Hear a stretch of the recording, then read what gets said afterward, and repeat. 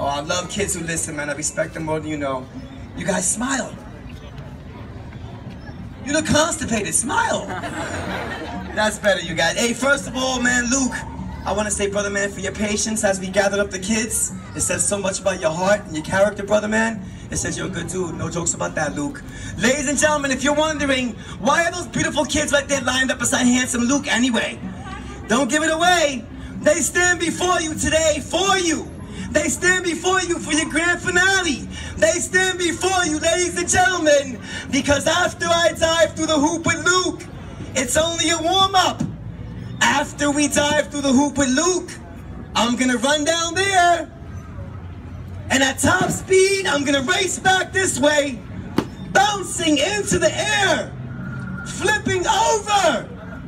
All of your kids and Luke landing on the other side, a distance of 15 feet. But I'm not sure if you believe me. I'm not even sure if you want to see it done.